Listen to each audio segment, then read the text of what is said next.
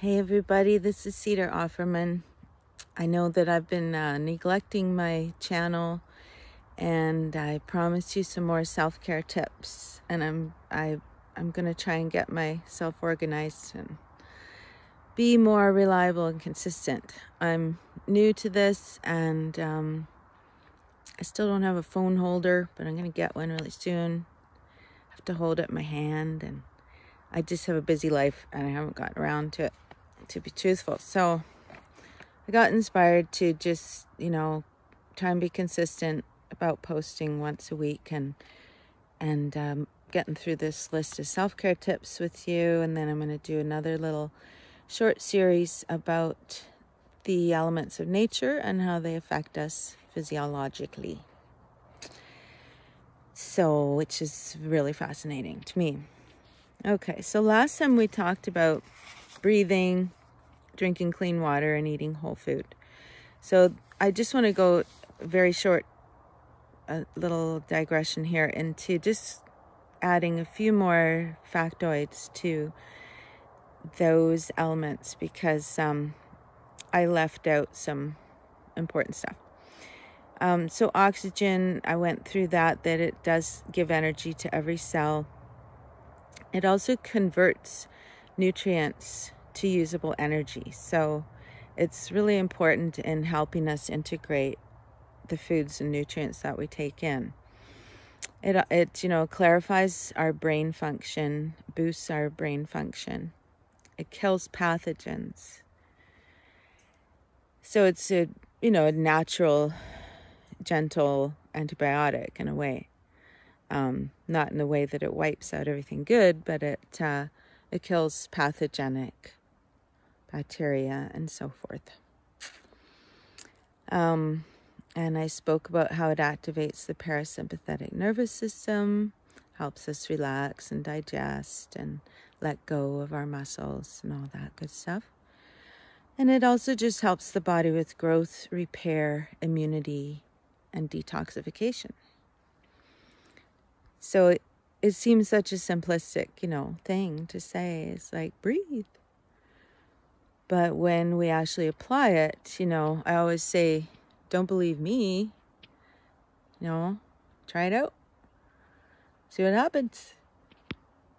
Experiment on yourself, One time I did deep breathing for a whole morning because I got in a yoga class where they were teaching it, and I just kept breathing. And by the afternoon, I just had to sprint because I had so much energy. It was unreal. So try it out. And with water, I just wanted to add that, we think about it like our blood is 92% water. Our brains are 85% water. Our flesh is 75% water. We need water. We are water. So that's, makes us work better when we drink water. I met an old guy once. He says, I haven't had a drink of water in 30 years. And he was proud of it, He was still standing. So kudos to him. All right.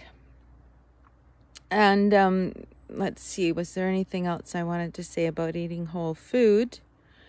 When we eat food that is produced in healthy soil, which is nutrient rich and has a microbiome going on that's beneficial, then that all gets transferred to our bodies when we eat it, right? So that's an important factor in, kind of trying to have some idea where your food's coming from and whether it's grown in living, nutrient-dense soil with an intact microbiome.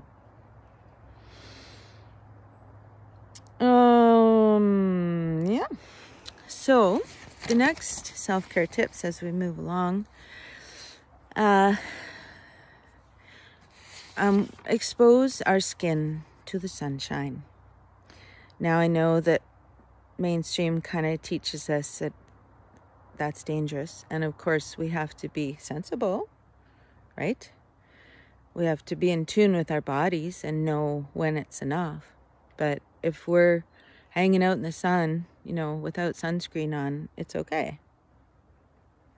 And I've done it, and I adapted and got brown, and so, it's just a matter of, using your common sense. But, the fire element in the sun essentially supports life. And when we're in the sun, it warms our blood, it warms our digestion. It helps the plants we eat produce chlorophyll. And when we actually eat chlorophyll-rich foods, like leafy greens and so on, and then go and expose our skin to the sun, it stimulates coenzyme Q10 to be regenerated in our bloodstream.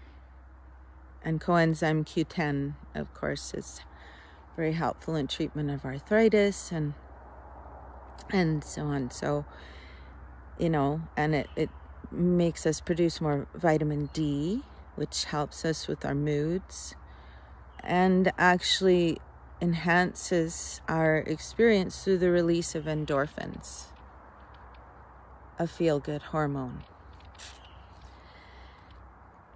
And this, being in the sun is, it helps regulate our body biorhythms. So, it's part of our environment, and we don't need to be afraid of it. We just need to use our common sense and not fall asleep unprotected in the blazing sun for 3 hours. And, put on a white shirt if we feel like our skin's had enough and we're out on a boat where we can't get away or whatever. But in general, it's a good thing. I've even heard of people who meditate by looking at the sun when it comes up and when it goes down, and that it actually produces benefits. And another thing we've been taught is not to look at the sun. But again, think for ourselves and experiment sensibly by being in tune with ourselves. So another self-care tip is be here now. And this is an old, classic thing we've heard over and over again. But many of us actually haven't experienced it. And when we do, we realize that the now moment where we actually are is an oasis, because all the things we worry about are going on in our minds. And in my own healing, I was, in hell in my mind, and I could go on and down endless downward spirals and imagining what had happened or what might be happening or what will happen. And when I finally came into the moment, it was like, oh, nothing bad is actually happening. And, it's like home free when you're playing tag, it's like a place to settle. And when we come in to our body,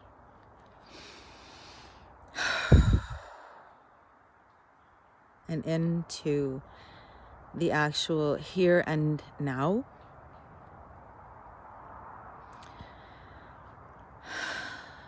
that's what we're here for. That's what we've all been waiting for.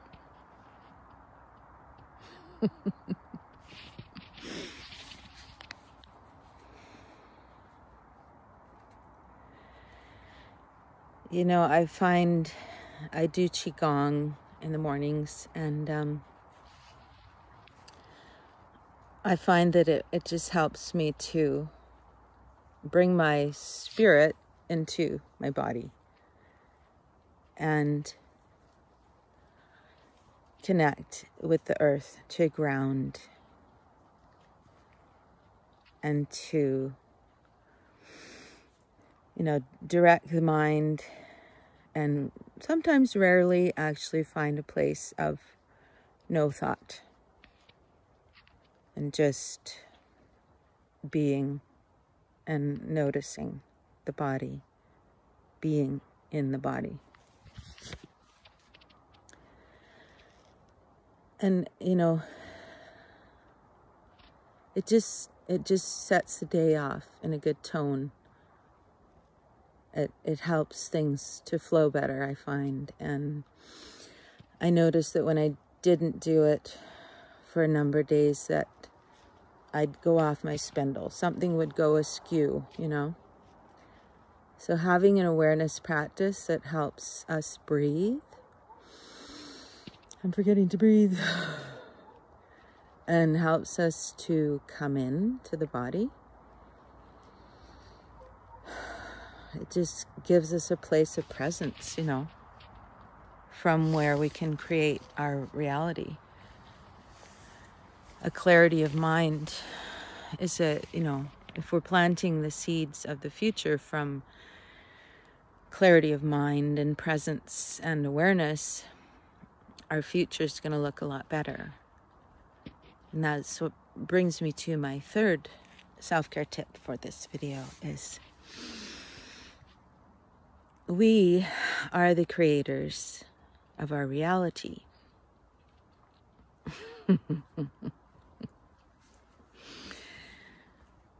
I have a dear friend from a long time ago named Sheom Kaya. And when I was living in Northern California in community with him, he said to me one day, because I was a bit of a basket case at the time, and he said to me, "You are the creator of your reality." And that's all he said. And I was just like, whoa, what?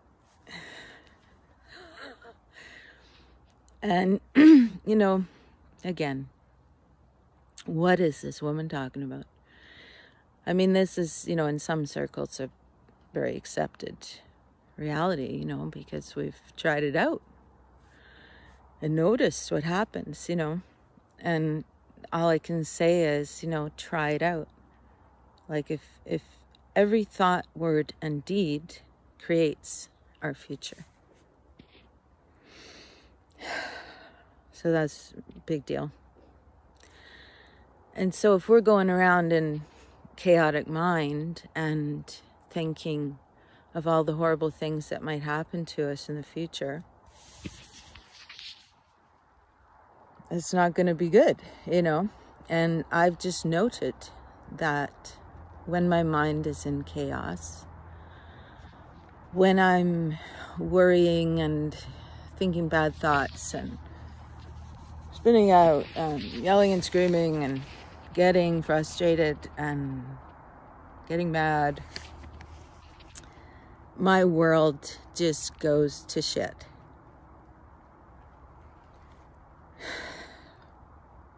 And of course that hasn't happened in a long time because I've learned tools to ground myself, to nourish myself properly, to calm my mind, to, fulfill my own needs and have an awareness practice. And so over time, as my life and my thoughts, my deeds became more right-minded and,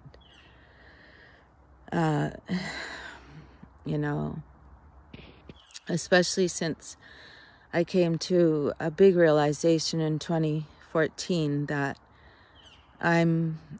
there's so much misery and suffering I see in the world that I devote my life to service. And so I give a lot away. I give my health coaching 6-month programs away sometimes to people who don't have money and are willing to heal, and where I feel called. And I just tell the universe every day, like, use my life for the healing of this world and her children. And I do that because I just am compelled to. And it so feels good. And I just noticed that my life is flooded with blessings, you know. And I know that's because I'm staying centered, and I'm giving, and I'm being kind. Not rocket science.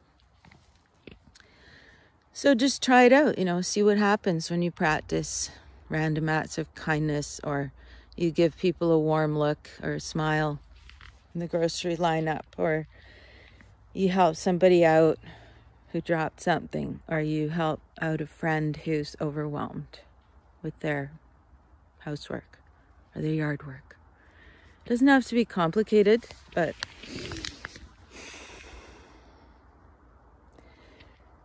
so check out your magic powers, your superpowers, because when we get clear on our intentions and we reach out to our source and make them heard and ask for help, and when we just go forth in life being kind, taking care of ourselves, finding calm time, life is good. Our frequency increases, we enter a more harmonious timeline. So check it out. So that's all for now, and I'll see you next week with the next 3 health self-care tips. I hope you're finding this helpful. Let me know. Like, subscribe, comment. And I'll also get started on that element videos. All right, guys, have a wonderful day on planet Earth. Love, love, love. Create a beautiful reality.